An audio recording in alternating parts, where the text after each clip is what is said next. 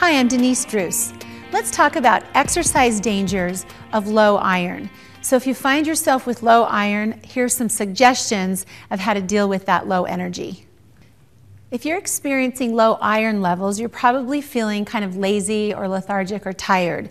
So nutrition is a big deal. Make sure that you're eating lean meats, whole grains, green leafy vegetables.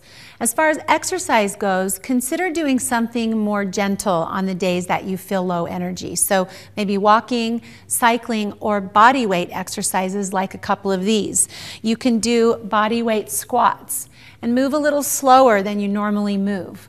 Or body weight lunges, just lifting and lowering in place without weights. That's a way to keep your muscles strong but not demand a lot of energy.